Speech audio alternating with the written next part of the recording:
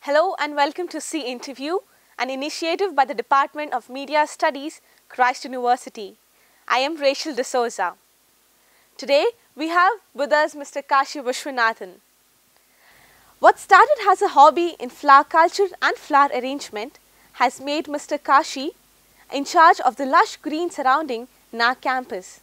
So sir, being in the college for 36 years, how has your experience been in Christ so far? You've been a stalwart of this institute since it was known as Christ College. Yeah, it was wonderful. When I joined the Christ College in 1980, it was a dry land, except a small island in front of the block, present block 1, and rest of the places were quite dry. Then from the year 1986, after Father Thomas C. Matthew took over as a finance officer and the bursar, and lot of changes happened in the campus.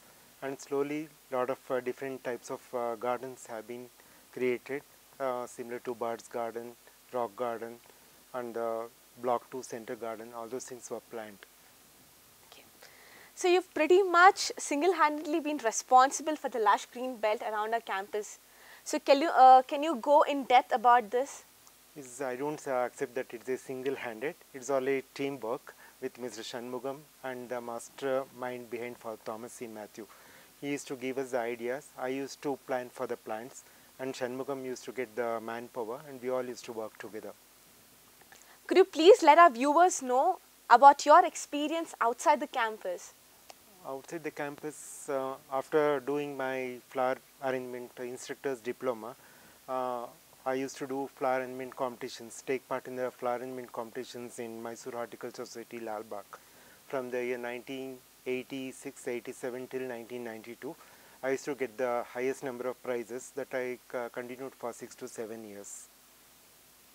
Then I have bagged almost all the big trophies and prizes in the Lalbagh Flower Show under the basic flower arrangements in IKBANA as well as Indian floral culture. Okay. So what goes into deciding which flora and fauna should be incorporated? That is the course which I did from the Ichigo School of IKBANA, Japan. There we have specific plant materials and flower materials which we should go along with the shallow arrangements as or else a tall vase arrangement. Then we used to plan accordingly and do the arrangements. And sometimes we used to use the waste materials which are thrown out of our regular use, can be incorporated and make use of them in the flower arrangement. Flower arrangement, okay. So as the saying goes, there is always room for improvement.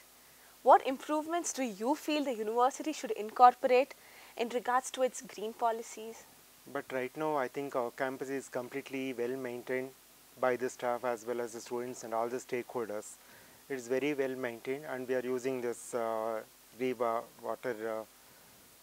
recycling and rainwater harvesting as well as many of the eco-friendly things and all is incorporated in the university's day-to-day life.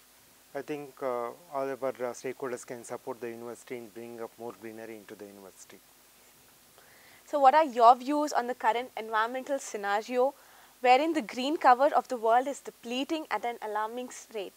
I think slowly the constructions of the high-rise buildings should stop in Bangalore, and the road widening thing should reduce. Then only I can see our future generation can see more of greenery inside the city.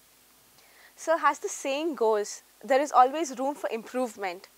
What improvements do you feel the university should incorporate regarding to its green policies? Green policies, right now we have most of the species of plants here. I think a lot of new biotech plants are going to come now. So more flowering plants, because we see more of the greenery, but we can see more colorful plants. Now because of this tissue culture and biotech, we are getting lot of multi breed plants. So we are bringing more of the plants from Indo-American centers, and we are culturing them in the small flowering pots, and we are arranging we are trying to improve more of colorful look to the garden. So what type of plants these are? We are bringing varieties of perennials, that is which last for 2 to 3 years.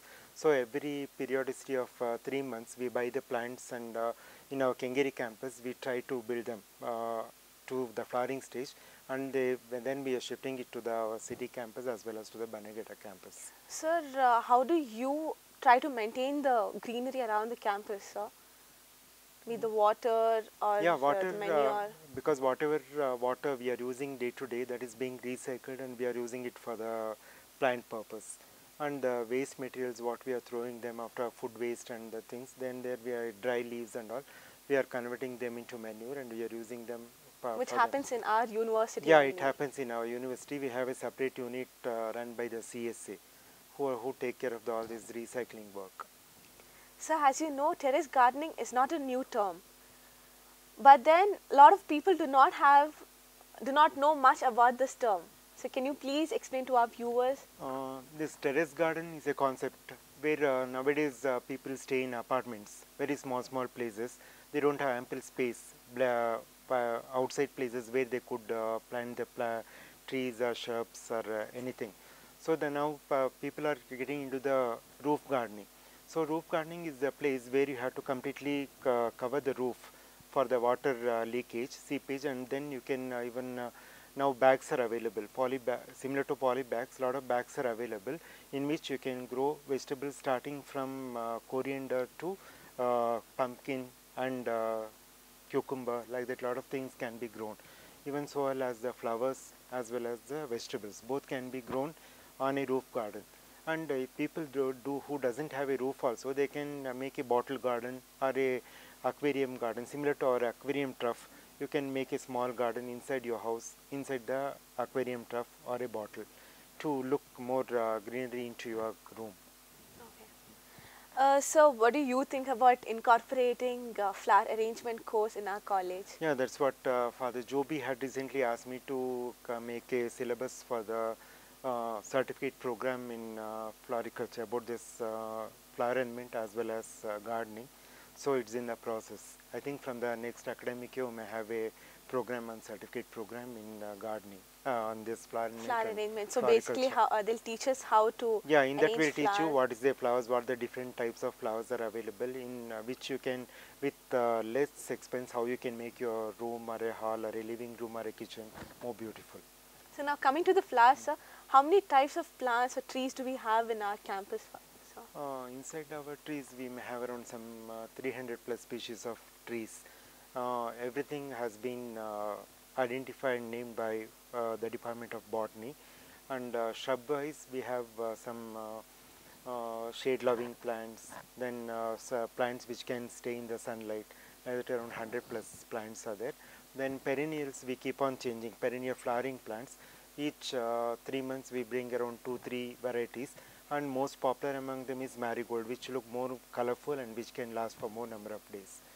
Other than that, we have around 30 plus flowering shrubs in our campus. Then we have a greenhouse, poly house, where we keep the plants and where we nurture them to sprout from the seeds to the seedling. And we just once it goes a little bit to the size of plant, which can be transplanted to a smaller parts. With this, we come to the end of the interview. Thank you so much, sir, for being a part of this interview. Thank you so much. This is Rachel D'Souza signing off. Thank you.